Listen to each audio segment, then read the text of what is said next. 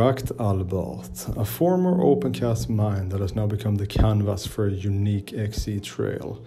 Here you'll ride from top to bottom to top again of the mine as you experience both industrial history as well as geological traces from the last 200 million years. The trail is built by Mats Karlsson and is a 5-kilometer blue XC trail with some red features sprinkled across it. Great efforts has been made to keep it enjoyable for pros as well as beginners. On my last visit, I decided to make a comprehensive guide to the parts worthy of mentioning, so that you can see for yourself if it's worth a visit. I obviously think it is. Alright people, welcome to Mike's Bike Rides. Today we are at Tracked Albert, the old quarry in Billesholm that has been bought up by a guy that owns a bike shop close by here, and he has in turn let a guy named Mats build trail in here, and Mats has done a very good job. We are right now starting out at the pump track, and I'm gonna take you guys on a lap and show you the features and maybe give you some pointers on how to get over them, so that when you come out here you'll be a little bit prepared. How good is that? So yeah, we are at the pump track, and this is not the official start of the trail, but it is where I like to start, because I put my bag with stuff, food, clothes, etc. around here, and that's where I kind of camp out for the day when I'm here. So we have just started out. Nothing much to tell you over here. The trail is marked throughout by red arrows in the trees, etc. And they're going to show you all the A lines and B lines and all sorts of things. So yeah, this trail is built by a guy called Mats, and he has done an amazing job. So here the trail actually is leading through the pump track. A low saddle here will help you pump better. I have a high saddle today, but that's no problem. Okay, so here we will come up to the first scary feature, and that is a steep roll. There is a beeline down there and around, but I like to go full regalia right here. Some people will like a low seat for this. I'm gonna do it with a high seat, of course, because my dropper post is seized up and I need to replace it. So we're gonna back up, and you're gonna wanna pull your brakes kind of hard, because there's a unbanked turn right at the bottom. So just shift your weight backwards. Use your brakes wise, and then don't go too quick over this one, because you're gonna fly. And then we're gonna go down here.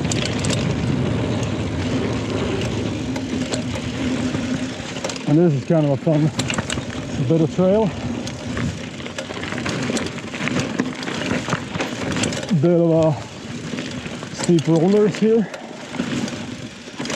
And then we're gonna go a little bit up again to go even longer down into the quarry. And that, my friends, is the longest descent on this trail, if I'm not mistaken. Here, quite clever, he has marked with some tile. B, a little bit easier. A little bit harder. So all the A lines are red marking, and the B lines are blue. So it is a blue trail with red features.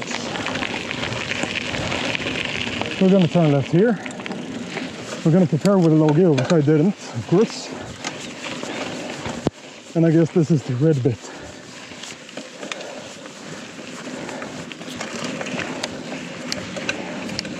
Then we can do a little bit of a speed run.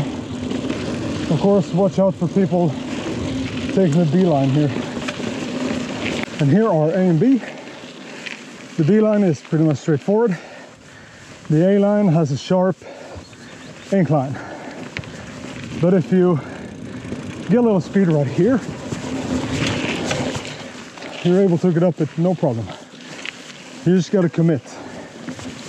That's all. And then you join up with the B line again. There's a continued B line, but this is the A line. I like to take the A line. Tight corner. And off we go.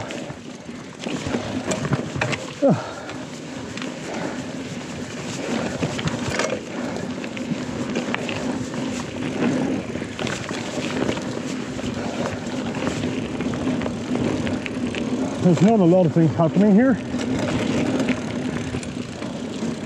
You just gotta watch out for turns. And these turns don't have any berms. They're flat turns. Which means you get to practice your cornering technique quite some bit. Quite a bit. Ooh, bridge.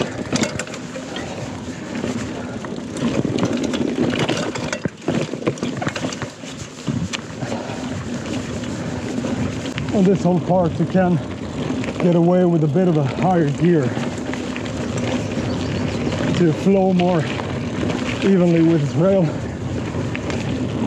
Then here again, like this isn't much of a grid feature.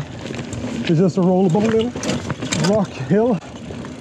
Just stand up, pull the front wheel up, roll over it. No problem.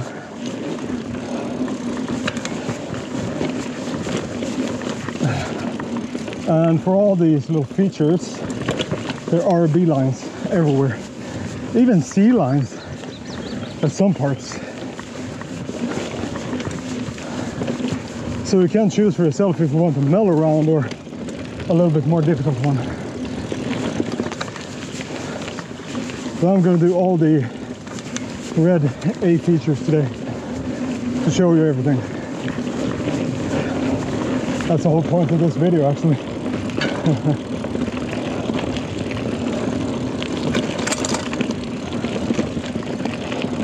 We're going to take a left here. There's a bit of a junction, so but left is the way you want to go.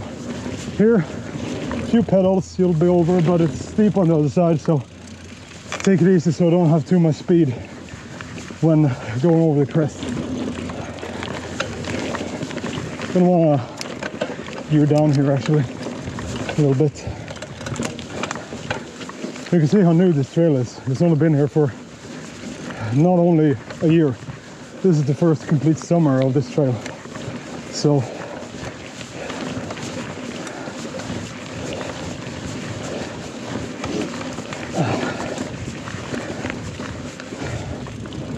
bit of a steep roll here. There's a bit of a hump at the end, so be prepared for that. And as you go around here, you're going to want to switch into low gear.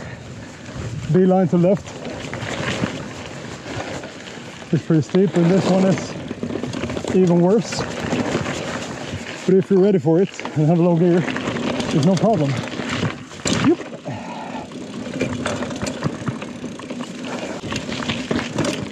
Then we'll make a sharp left here, and we're going to go through a little bit of a downhill and a bit of a step up. If you just ride it, you're going to fly. So if you want to swallow the hump, you can. Here is where we're going to want to brake hard, because it gets a little bit tricky here. So there's the B line, but this is the main line, and you're going to want to go over the rocks. That's the easiest bit. And then here, you're going to want to go wide and then cut in, no problem. And then of course, more steep rollers, a bit of shrapnel, and then here comes the worst climb of the day. I go into the second to lowest gear and just sit down. Could use a bit of a lower steer for this actually. Steer? My handlebars should be a little bit lower to manage these climbs easier. Okay? So we're gonna wanna go to the right. The arrow right here. Right there. I mean,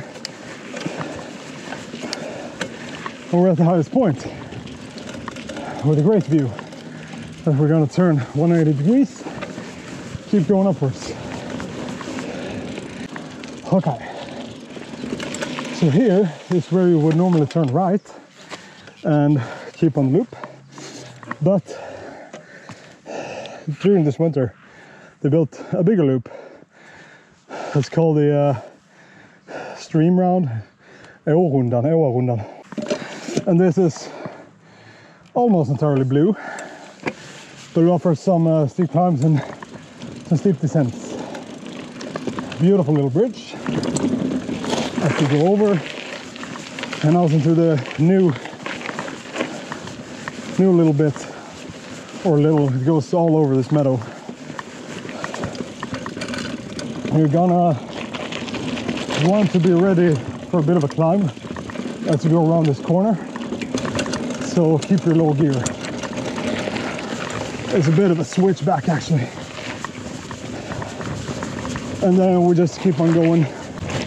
They have done an amazing job bench cutting and adding material to smoothing things out.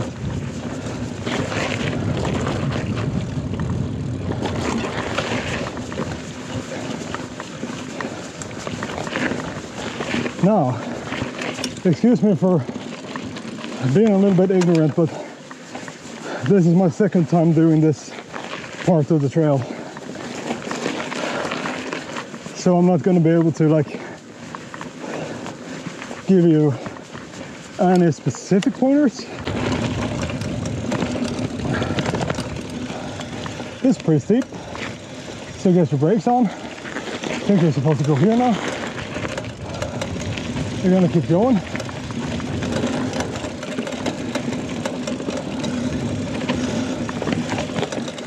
And we did it together as a family. This is also a beautiful part of the trail. Oh my god. So I'm not gonna give you any specific tips on this is how to corner. I'm just gonna show you the specific challenges of this specific trail, so that you can be a little bit prepared for them.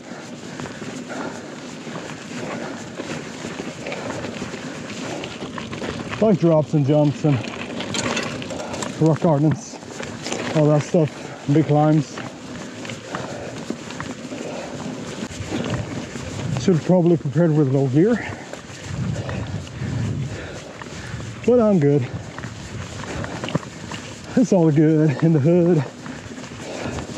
Bit of off-camber action here, so not much though. More off-camber turnage.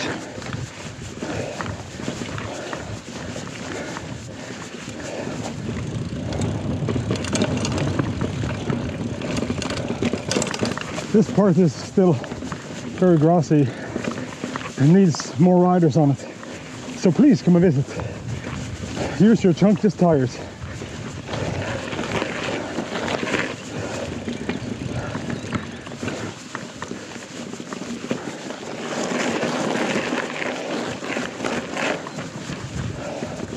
Oh, I'm soon to be passed by a light-wear guy.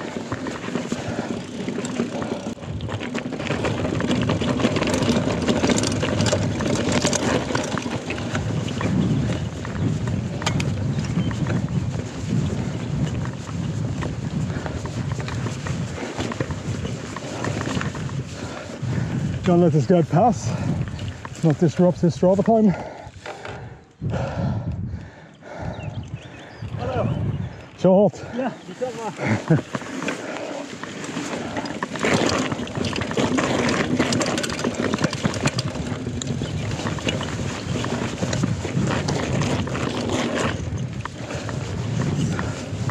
Oh, they made a mini drop here. Yes. Too little speed to hit that with a high saddle. See if it goes for a drop. Ew. Let's see if I go for the drop. Oh, it's higher than I thought. We're landing at maybe 3 foot. No, not even 3 foot. The front wheel is going to be at like hip height, so that's not that terrible. Would like to have a low saddle. Would like to have a low saddle to try it, but we gotta check it out. From here it looks kind of scary, but I reckon I should just go for it, right? As always. Yeah, low saddle for sure. I lost my footing, but I did it. So it is. I don't know, it's probably easier if you go faster, but yeah, you're probably gonna want a low saddle for that and better footing. I'm gonna get revenge on it on lap 2. So again, gear down. There'll be a climb, not that big of a climb, but gear down anyway.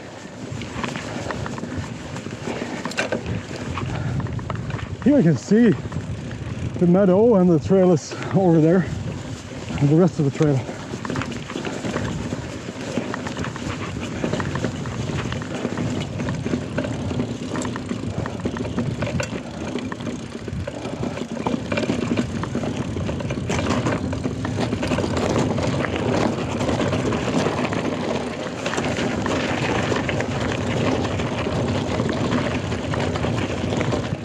Again, a bit of rough terrain there, so weight back. So a bit of a rough terrain there. When you meet rollers like that, you're gonna want your weight back and be soft in the arms. Be ready to take the punch of the wheel coming up against you. And as always, if you keep a bit of a higher gear over this bumpy terrain, you're going to be able to like half stand over the saddle and do things much more evenly, more absorb the bumps with your legs as you pedal. And we finish up. This is where we join in with the regional trail. There's a B line and an A line. If you like climbing, A line is for you. And I don't mind climbing.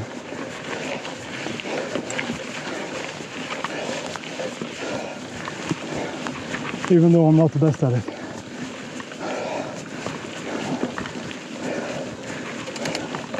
This is the part that's going to be a little bit more flowy.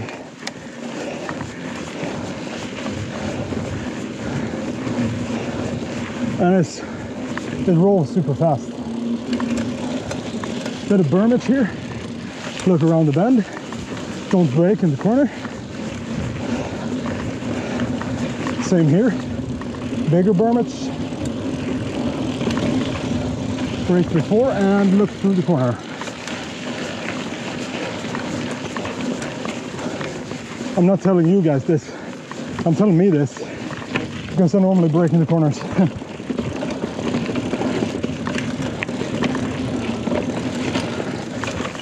And then here, you can get a bit of air time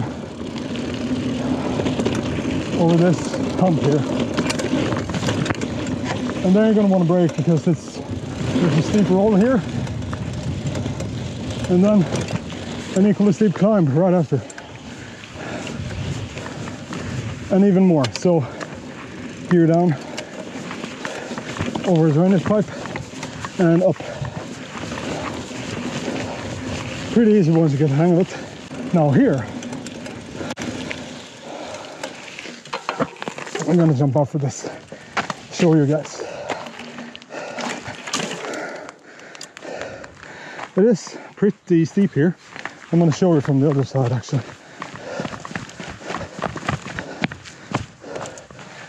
It's easy to slide out of this corner. As you can see, I wouldn't be the first to. So you're going to want to keep your butt way back and your brakes on fully. But if you're good at berms, like this is perfect right here for just letting go of the brakes, like right here, and just blasting that berm. It does look a bit slippery with the hard surface and dust on top.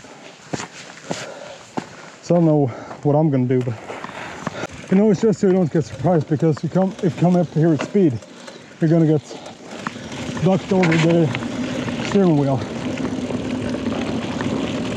And this is a bit of camber and bumpy action here, but you can actually kind of use your body weight to get through it.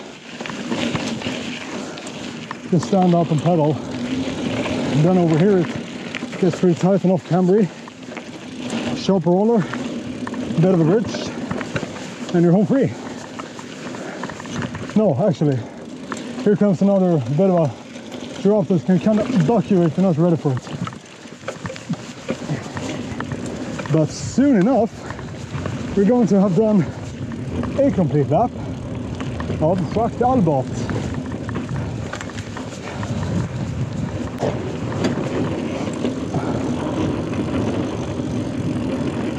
Just one feature left, and that's this steep roll in. There's a beeline for it,